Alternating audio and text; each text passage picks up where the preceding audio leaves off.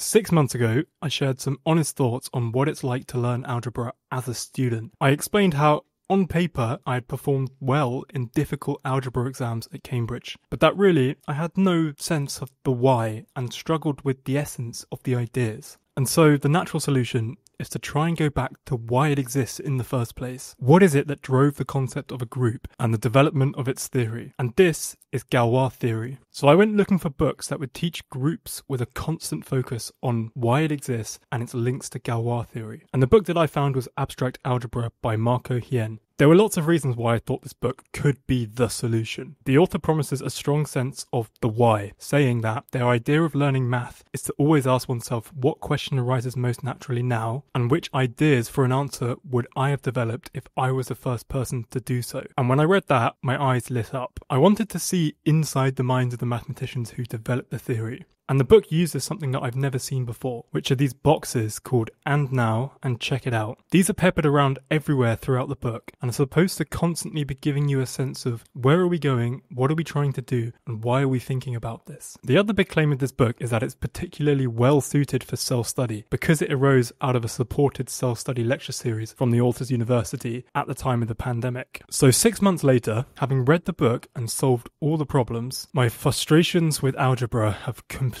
lifted. I'll explain the role that this book played in that, if I think it is actually as good as I had hoped for 6 months ago, who it is for, and now, looking back, being able to see what the issues were for me. How did I manage to overcome that? Alright, so first things first is the translation, because I've seen some comments about it. So there are a couple of German words that get left behind, but it's never unclear what they mean. Like here, for example, für. But in all seriousness though, yes, there are times where it's not the most eloquent it could be put, but it's never unclear what it means. So for me, that's not an issue. So prerequisites, supposedly, is just this. So basically some linear algebra and you know what a ring is. But the sense that I got throughout the book is that there are times where it feels like it's assuming you know a whole lot more than this.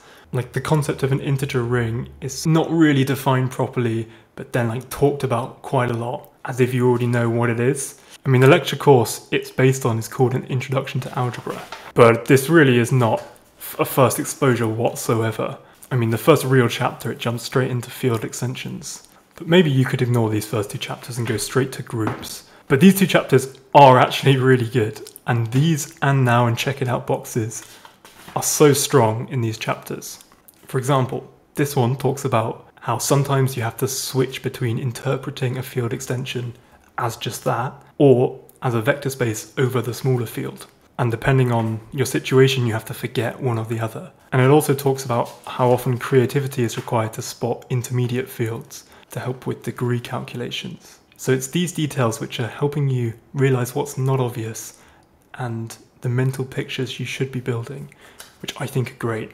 So following these two somewhat motivation introductory chapters, you then get to groups. And you get 2 chapters, and these are good in that the presentation is nice. I think if you're looking for a good explanation of quotient groups, this has a nice one for sure.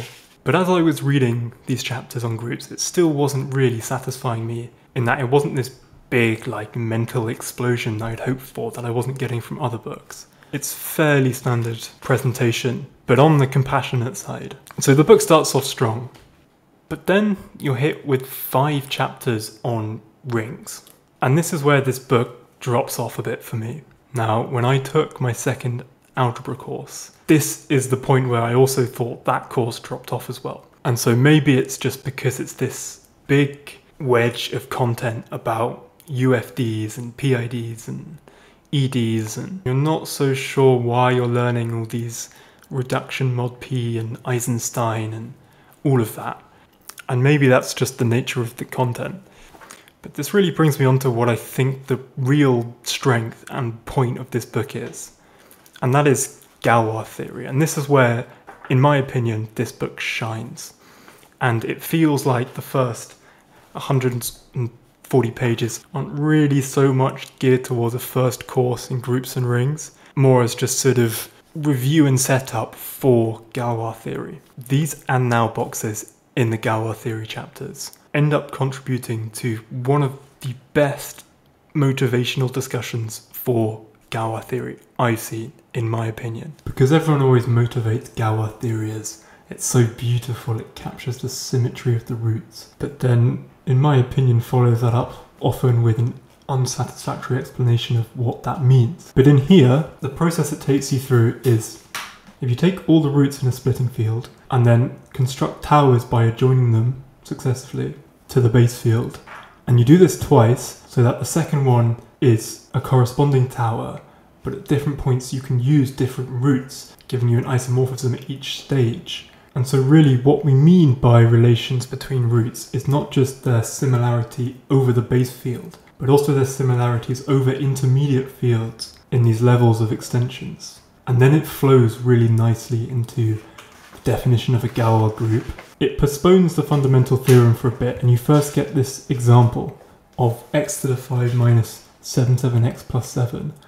And this is nice because it completely removes having to know a lot about the actual roots themselves. And instead, you find its Galois group with some more involved results from group theory. And then you get the setup and then the proof of the fundamental theorem of Galois theory. Now, in terms of problems, they don't get so difficult. Now, of course, difficulty is subjective. But compared to a Cambridge example sheet, I would say like the hardest one, maybe sort of halfway down a Cambridge example sheet is where you might find it. Let me find it. Here you go. If you know about UFDs, this was up there in difficulty. Oh, and I'll be uploading all my solutions onto MathHub. There's a big wedge. Could take a while because I don't have a scanner. And let me know if you want that to be a feature where anyone can upload any solution to any book. I can look into implementation of that. But to summarize this book, I think it should set the standard, in my opinion, in terms of this use of these constant asking, where are we? Emphasizing what are the important things to think about at that point in time and where are we going? And having this constantly has really helped my understanding. But I really would not recommend this as a first course. And I don't think I would recommend it on its own as a second course, just because I get this tone quite a lot of feels like it's assuming you already sort of know the stuff. And that could be an issue with the translation, but because I already do know on the surface a lot of it, that wasn't an issue for me. But if anyone else has read this, I'd be interested to hear what you think about that. But alongside a second course, and if you're learning Galois theory, then I think this is really good in terms of just peppering you constantly, making sure you're focusing on the right things and giving you the tools to help you think in the right way. But now this brings me on to what was the issue I was having in terms of feeling like I lacked fundamental understanding of the concepts, or just the point. And what I think it is, to me, it feels like there are a lot of different mental pictures you can grab onto in terms of just thinking about, for example, the concept of a group. But a lot of these are a bit misleading and miss the point. And so this is why I think people often have their mental picture tied too closely to the early examples they see of a group, like the integers under addition. And then this leads to issues with problems where there are groups that can behave really differently to the integers. But it's not something that is a focus of lecture courses. It's like what I was talking about in one of the and now boxes. You can interpret a field extension as a vector space as well, and you sort of have to forget one. And even just having something that tells you in certain settings, you just forget one of these ideas and focus on the other one. That is helping build this mental picture. And I think for me, getting tied too closely to specific examples led to just fundamentally missing the point of a group, in that ultimately you actually don't care about the set, right? Sometimes interpreting the set as an object you've met before is useful in terms of defining the binary operation, but ultimately all you care about is the operation, the way of combining elements. That's the structure. And so there were a lot of comments being like, well, actually, I don't think Galois theory is going to really help you understand groups better.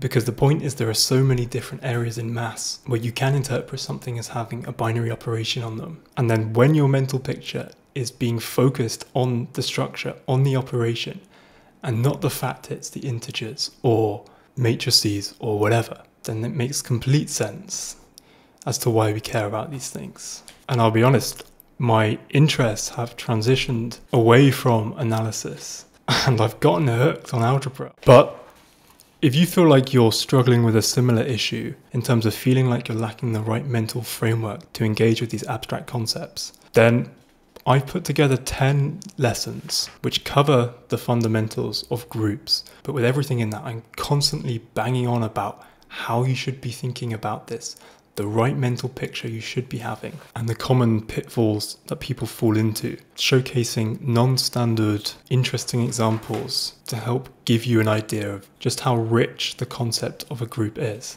And you can find this course on MathHub with problem sheets, hints, and video solutions. So what's next for me on this journey? Well, representation theory, I want to go deeper, more algebraic topology, do more work on homology, and also please give me suggestions about further studies in algebra, perhaps with applications to other areas. Anyways, this is what 6 months looks like, and hopefully you'll now be able to better spot what an unread book looks like on a book review.